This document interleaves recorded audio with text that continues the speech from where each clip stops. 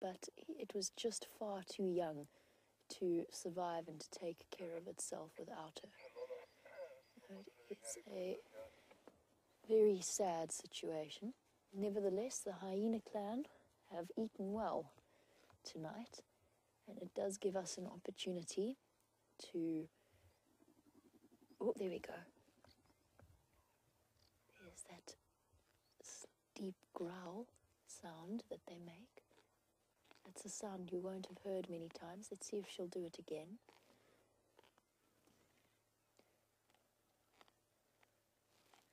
Judging from that belly, this is a high-ranking individual.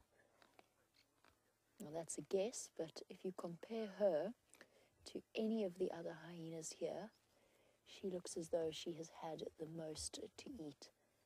And what does that tell us? In a hyena hierarchy, the most dominant females will get to eat first and eat the most, and only once they have eaten their fill and the other higher ranking females have eaten their fill will the others be allowed to join in.